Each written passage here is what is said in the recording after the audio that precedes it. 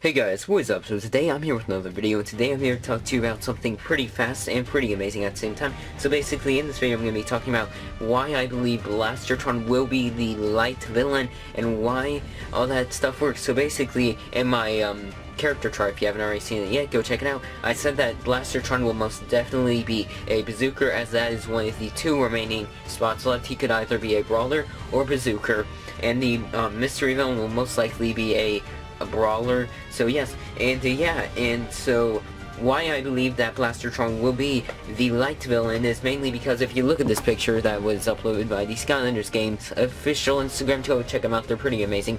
You can see that this guy is holding a bazooka, and it looks like it is Blastertron's bazooka that he had in Trap Team, or maybe it's a new one, I can't really remember. So it's gonna be pretty cool, and I guess it's basically pretty much confirmed. Or we could have a Spell Slamzer as a brawler, who really knows honestly yet, but it seems very unlikely, as we have seen no references towards good old Spell Slamzer, and he doesn't seem like he'd really fit there.